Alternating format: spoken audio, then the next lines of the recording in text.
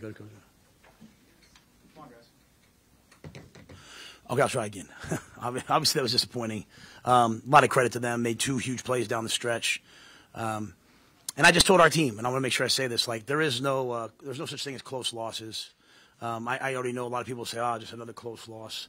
As I said to our guys, like we can be a really, really good football team. To think that we were minus to turn the ball over 4 times, to think that we turned the ball going over in the half in the end zone, to think that we turned it over twice in the last 2 minutes of the game, and they still had to kick a walk-off field goal, really shows what I think we can be. But the defense was dominant for long stretches, stopped the run early, turned it into a drop-back game. We knew that their quarterback was really good for them, made some plays, including the final play.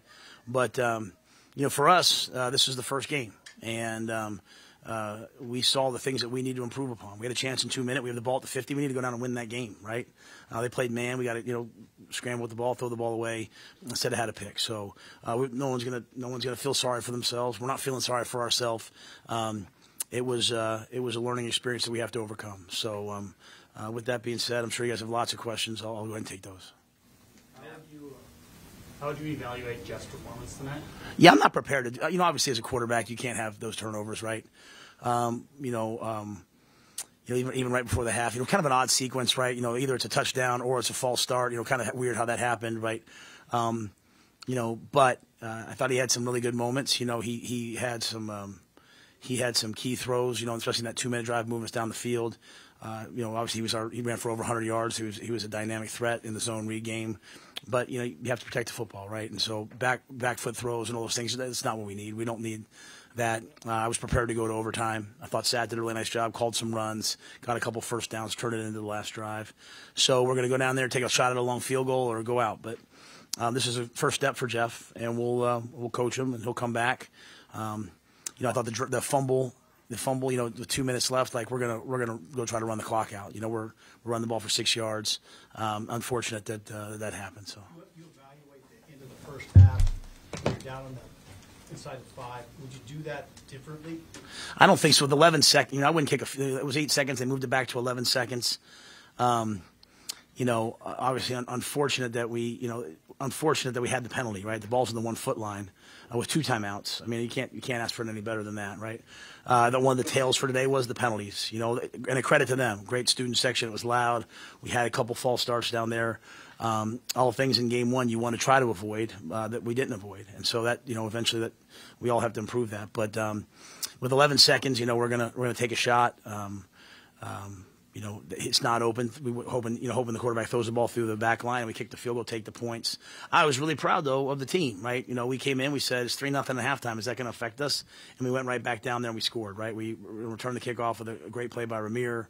We ran the play, the double reverse pass. We scored a touchdown, and hey, we're off and playing football again. So I thought we showed resilience in that moment. I know Anthony was running tough on that play before the fumble. Had he been doing better with the fumbles as camp was finishing up?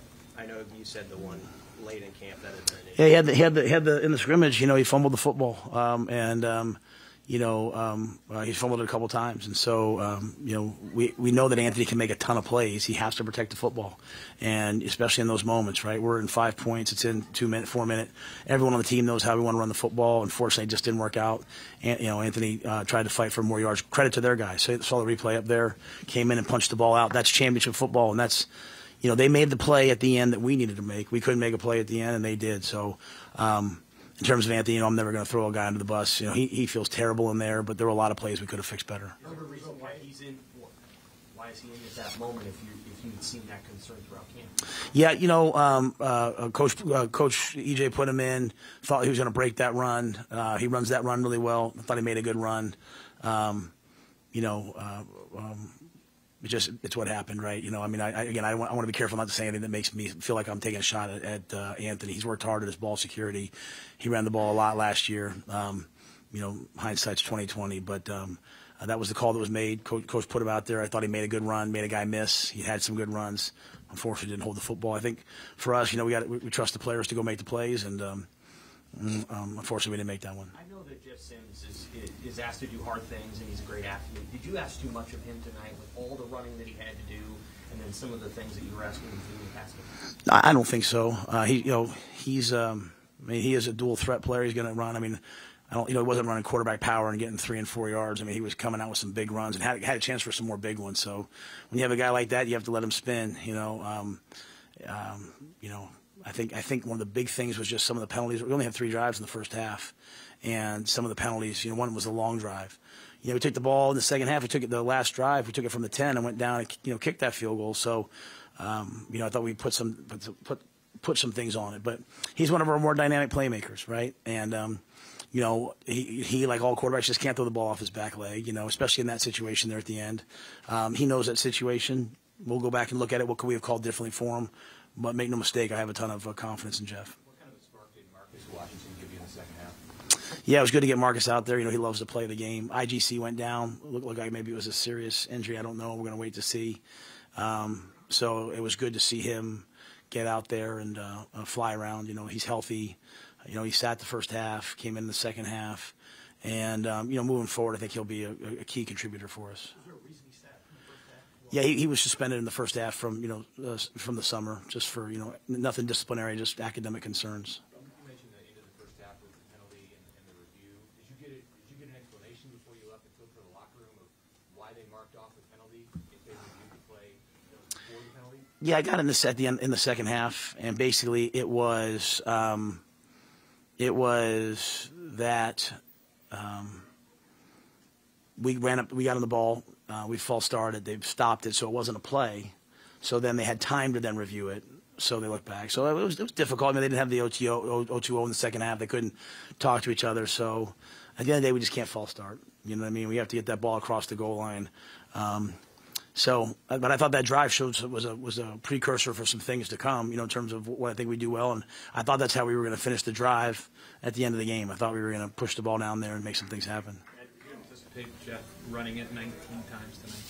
Well, some of those are sacks, right? College football and all that, But we knew that we had some plays that was like a counter sweep one way and a quarterback run the other, and so they just kept giving him the ball, so he kept pulling it. So we knew he'd be explosive in that regard. How many of the sacks and scrambles, I don't know, but in terms of called runs, we had one play, the zone read with the pull, we called a couple times.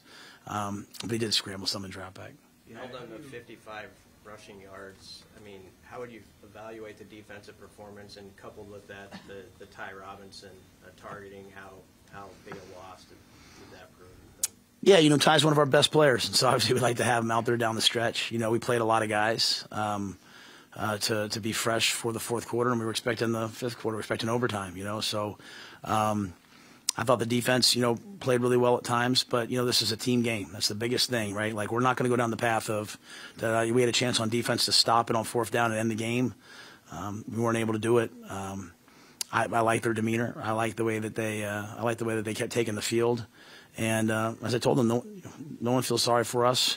We got to just be a little bit better next week, grow from this. One or two more. Matt, how do you, this is a game that unfortunately looked very familiar to, I think, most of the Nebraska fan base. How do you convince the locker room this is 1-1? This is not same old Nebraska. We're going to move forward from this and we're going to get over it. Yeah, I don't even, that's kind of what I said at the beginning, like, we're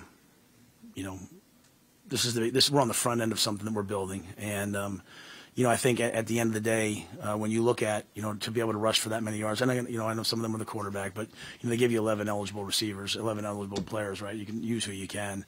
I look at it the other way, to think of the mistakes we made, to have 7 penalties, to have the 4 turnovers, and still, a good team like Minnesota that averages 9 wins a year have to, kick the field. Now we have to fix it. We have to get better. But I'm not even thinking about anything that ever happened before I got here. It has nothing to do with me. I don't want our players to think about that. I'm thinking about what's next. I'm thinking about getting back and watching this tape tomorrow. I'm thinking about next week. And, we've got to generate some more yardage and points on offense. We have to be more efficient. We have to be better early on. We were like they were converting third downs. We weren't. We got better. We needed to play this game. We need to come back and figure it out. And I think you'll see a team that just gets better. Other than those mistakes that you just mentioned, is this the exact type of style of game you envision playing? Well, we knew versus Minnesota, we knew that there wouldn't be a lot of possessions, right? We knew, the kind of the way they play. Typically, that it's been like 34, 35 minutes time of possession. I think it was right at they were at 30 and a half, and we were at 29 something. So I certainly didn't envision the 7 penalties, and did not envision the turnovers, right? Like, that's not what I thought we would do. So But I knew it'd be a close game. I knew it'd be a battle. They were top 10 defense in some categories for a reason. And we knew it'd be a challenge. If we don't turn the ball over, if we can fix the penalties, I think we have a chance to be a little bit better than we were tonight. Your touchdown throw from Sims to Bullock, not exactly as you scripted it. Yeah, we call that play. That play's called Osborne. It's for a coach. Ron said he likes trick plays, and so we knew we were going to call it when we got to the 35-yard line. So AG threw it back to Jeff. Unfortunately, it was a bad. I don't know if it was a bad throw, a bad catch, whatever's on the ground. I was hoping he was just going to pick it up and run it, but he was wide open. So, I just think that when we go back and watch the tape, what we're going to see is a lot of plays like that, a lot of opportunities like that. We had an RPO on that one. We went 3 and out on that one drive. Tommy Hill ran behind everybody. We took a shot, couldn't get it to him, right? Then we come back on the next play. We have an RPO to Billy Kemp. He's running right down the middle of the field, wide open. Ball gets batted. So, it's my job and it's our job to show the guys, like, hey, these plays are here. You're not a bad team. These plays are here. We got to go make them. But again, lamenting and feeling sorry. Some guys started. When the game was over, some guys started running to the locker room. I stopped them right there. We're the University of Nebraska. Like we everything we do in a first-class manner. We hate that we lost. We're disappointed. We're disappointed that fans saw us lose. But we're going to come back. And so, yeah, I think there were some opportunities there that'll be there moving forward. We just got to make the plays. All right. Thank you, guys.